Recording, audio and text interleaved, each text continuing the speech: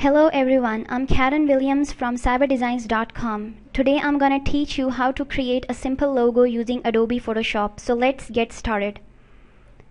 Open up Adobe Photoshop, click on File menu, click New or press Ctrl N. A new window will pop up. Rename it. I'm gonna rename it to CDZ logo. Then adjust the file size. I'm gonna adjust it to 1000 pixels for width and 500 pixels for height. Press OK. Here we are gonna draw our logo. So click on the ellipse tool and draw an ellipse. Now choose a color for the ellipse. I'm gonna choose white so that the background color is similar to that of the ellipse color. Right click on the layers and click on blending options. Check stroke and then adjust the stroke size. I'm gonna adjust it to 16 pixels.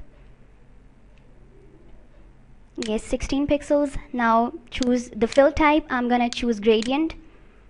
Choose a color for the gradient and then fill in the values, that is FFA 203, and then click OK and choose another color and fill in the values, that is FF4 FO2, and then click OK. Now you'll get a colored ellipse. Choose the rectangle tool and draw a rectangle on top of the ellipse so that a portion of it is hidden. Click on the layers, choose the blending options, uncheck stroke, and then click OK.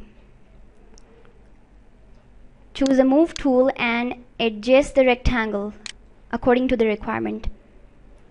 Now choose the rectangle tool again and draw a rectangle which is more in height than width. Choose the move tool and adjust the rectangle.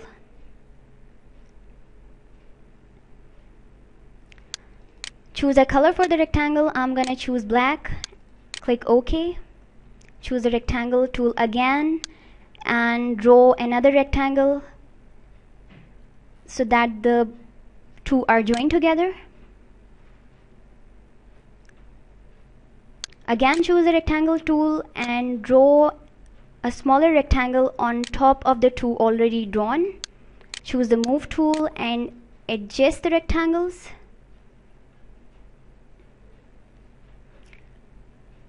Now choose the ellipse tool and draw a smaller ellipse in the middle of the bigger one. Choose the move tool and adjust the smaller ellipse. Now choose the text tool and choose the area in which to write the text.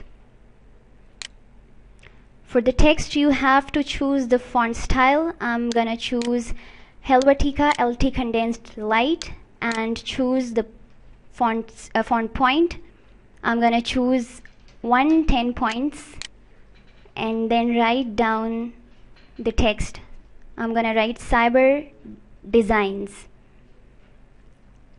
Choose the move tool and adjust the text.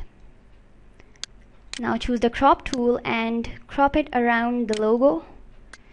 So here comes the final logo. So that's all for today. Hope you've enjoyed. I'll be back soon with another interesting tutorial.